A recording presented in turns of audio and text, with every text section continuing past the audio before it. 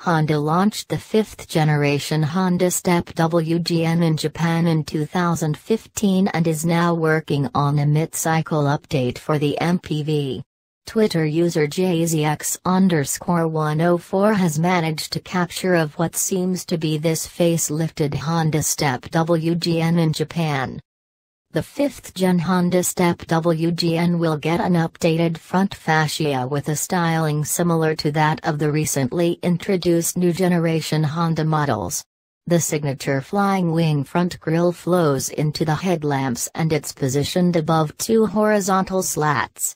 Below that, the air dam grille and bumper are also apparently different from the ones on the current model.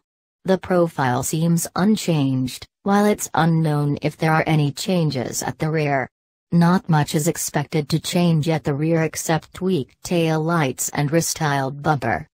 The Honda StepWGN measures 4,690 mm / 4,735 mm in length, 1,695 mm in width and 1,840 mm / 1,855 mm in height, and has a wheelbase of 2,890 mm.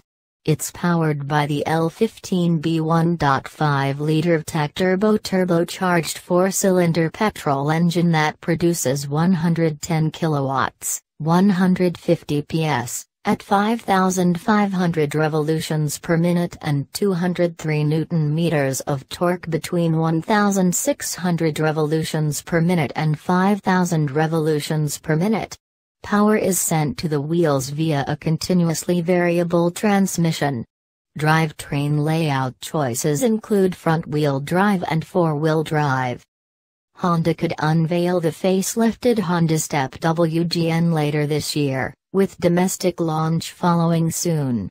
For more updates, subscribe Moto Guru.